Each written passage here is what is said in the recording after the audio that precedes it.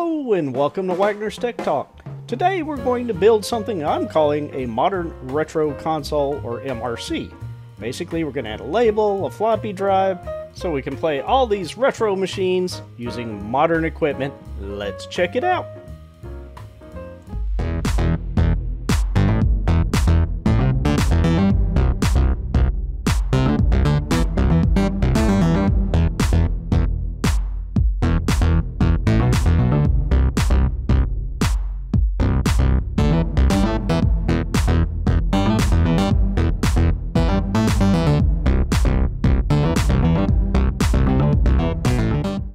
Several months ago, I came across something that I thought was very interesting. It's this Vilros Raspberry Pi 4 complete desktop kit. Basically, I picked up the 4GB unit. It's got a Raspberry Pi, it's got the console, everything all included in this one kit. The unit has a retro look to it, but we're going to spruce it up just a little bit. I already have two videos, one for installing RETROPIE 4.6 and another for Twister OS, so if you're not sure how to install either one of those, definitely check it out. I've got a link in the show notes below. For this demonstration, I'm going to use Twister OS because it includes a lot of applications pre-installed, including RETROPIE. And if you're interested in this project idea, I'll put a link down below to the WagnersTechTalk.com MRC page, which includes all my notes and ideas and so forth on this project.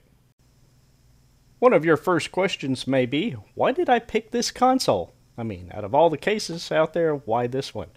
Well, a keyboard is needed for playing most retro consoles, and this has a keyboard built in.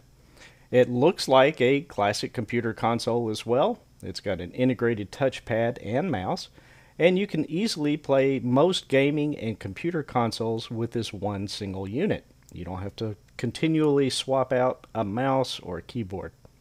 There's fewer messy wires and setup, and it's actually cheaper or more flexible than buying several of the mini consoles that are now available, such as the C64 Mini or Max or the Atari Flashback, PlayStation Classic, the list goes on. So here you have an all-in-one unit with the keyboard integrated, touchpad, and it just looks cool. All of my floppy disks are sitting up in the attic in storage, so I figured I'd go ahead and buy a new box of floppy disks, and I was pretty amazed that they actually still sell them, but apparently it's still a thing. I guess there's a lot of people that still need 3.5-inch floppies. Now I just need a 3.5-inch floppy drive. And here we go. We got one of those too. This is going to be fun, guys. We're going to go ahead and get it set up. It does have a USB connection, so we can plug it into our Raspberry Pi 4. Keep in mind, adding a 3.5-inch floppy drive is absolutely unnecessary with the Raspberry Pi 4, but it gives it a nice aesthetic look. Okay, so now let's take a look at the Vilros Raspberry Pi 4 Complete Desktop Kit. This is the touchpad hub for the Raspberry Pi 4, which is our console. Now we have our Raspberry Pi 4. It's a 4GB unit. It includes two micro HDMI to HDMI cables. Very cool. We also have heat sinks for the Raspberry Pi 4. And in this package, there is a 32GB Samsung micro SD card and a USB reader for it, as well as the power supply for the console, which is, of course, USB-C. And we'll take a quick look at the voltage and amperage here. And there is a quick start guide for the Raspberry Pi 4 kit. Very, very cool. All right, so now let's go ahead and get started putting this thing together.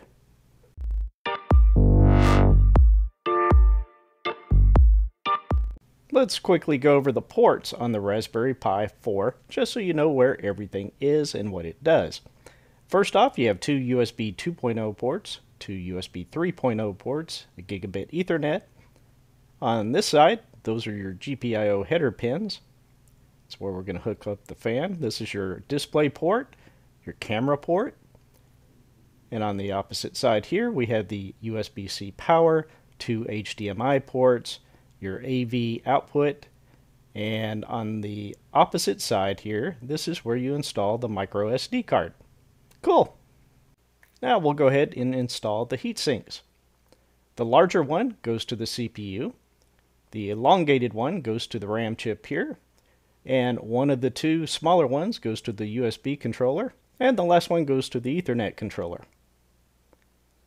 You simply peel out the backing and gently place it in the middle of the chip as best you can, and give it a nice little push when you're done. And this is what it looks like with all the heatsink supplied. Now let's go ahead and open the console itself.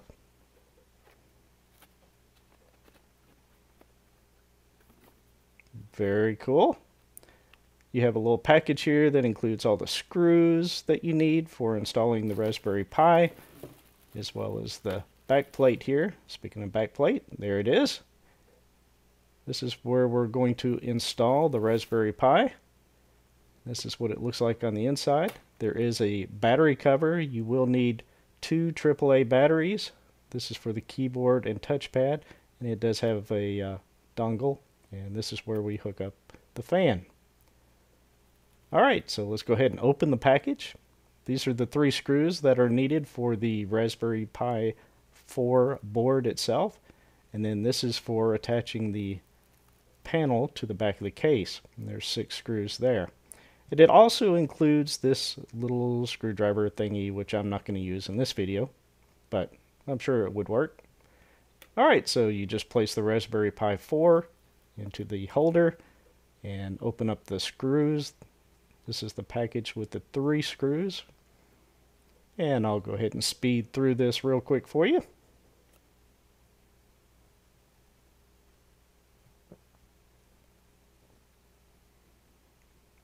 And go ahead and make sure it's nice and tight. Now I'm going to go ahead and open this back cover just so you can see this is where your micro SD card will go, and you have access to it at the bottom of the console, which is very, very good. You don't have to unscrew everything to get to the micro SD card. Alright, so now we'll replace the cover. And now we'll take a look at the bottom here. I'm going to remove the cover and take the dongle out and go ahead and plug it into the Raspberry Pi 4. That way we'll have the keyboard and touchpad support. I'll also install the 2 AAA batteries into the battery compartment, and we'll go ahead and close that up. There we go. Next, we'll hook up the active cooling fans. We'll take the red wire and plug it into pin number 1. And the black wire will go into pin 14. So I'm just going to count out 7 here and put it on the far left according to the angle that I have here. And plug it in. Good deal. Now we'll go ahead and install the back cover and put in all 6 screws. Like this. There's our screws. And I'll go ahead and speed through this process. Not much to it. Just got to make sure you get them all in there. Get them good and tight, but not too tight. Cool. This is really sharp looking. I like this. There's your Raspberry Pi 4 connections over there on the far left. And on the back, you've got your USB-C, your 2 HDMI, your AV output. Very cool. The power adapter also has a switch, which is great. We'll go ahead and plug in the power. And now the micro HDMI connection.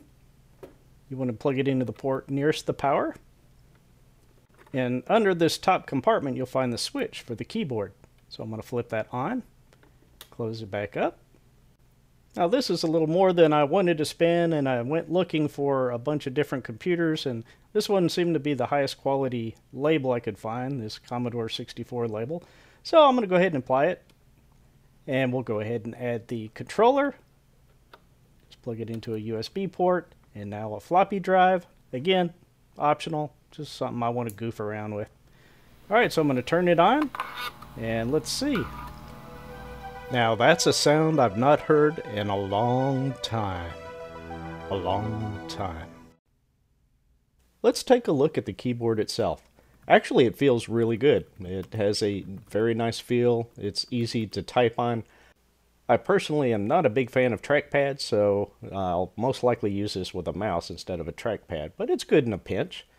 For many of the keys, especially the function keys up at the top, you have to hold down the function key and press the associated blue area of the keyboard. We'll go ahead and take a look at all the keys on the keyboard kind of close up so you can get a good feel for the key layout on this keyboard. Well, that's pretty much it with the hardware setup. Let's go ahead and take a brief look at some of the software and emulators.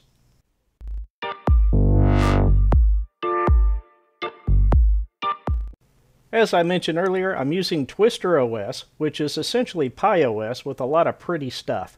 So, for instance, this theme, we're going to go to Raspbian XP. Check it out. It makes your Raspberry Pi look like a Windows XP machine. There's also lots of utilities. Here's a quick one I want to show you, Commander Pi. It's a quick and easy way of overclocking your Raspberry Pi. You just go in here, type in some values. I'm using the recommended values, apply, and reboot, and your Raspberry Pi 4 is overclocked. Next, I want to show you a pretty cool utility here, DOSBox. This is all pre-installed for you when you download the image for Twister OS. So here I'm going to mount the C drive over to a directory I have called Retro, and we can go to the C drive and, of course, browse around just like we were using an actual DOS-based PC. Play on Linux is a cool application that allows you to install other applications and was recently added in the 1.5 release of Twister OS, which came out just a few days before this video came out. Now let's go to RetroPie. So I'm going to double click the RetroPie icon, go into Emulation Station, and I'm going to show you where you can go to install some additional emulators for various consoles.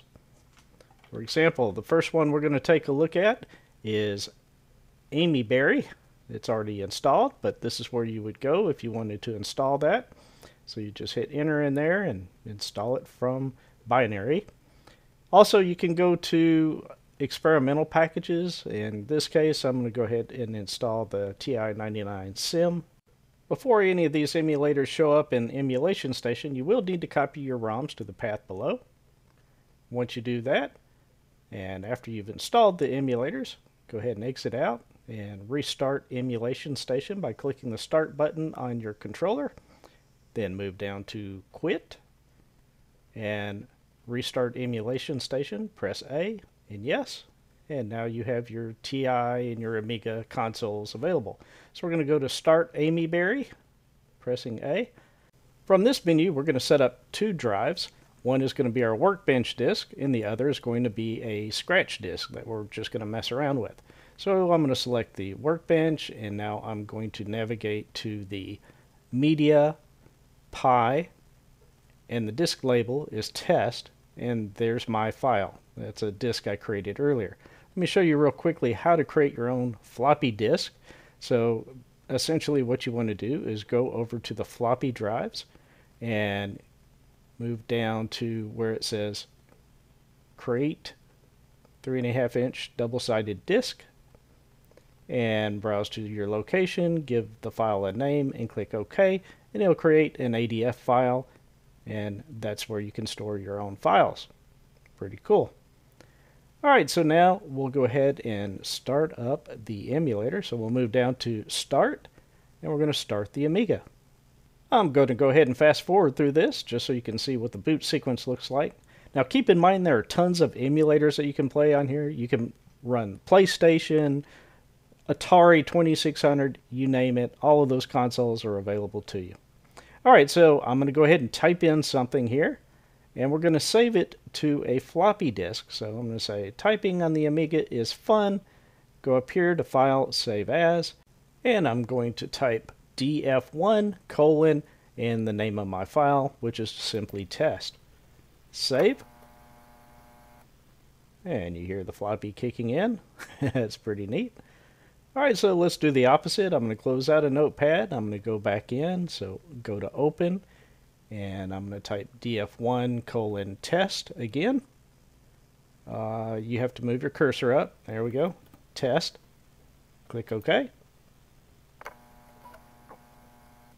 And it read my file back in. Very cool. Now we'll close out of that. And let's have a little bit of fun before we leave here. We'll go to Say. And I'm going to quickly type something in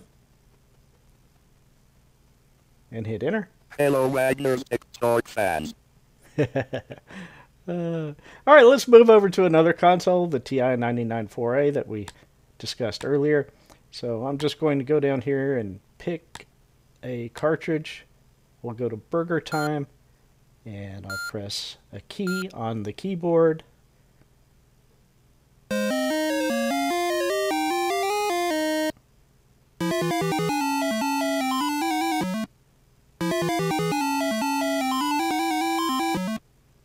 Okay, so let's go on to a classic that was very popular back in the day, and that's Parsec.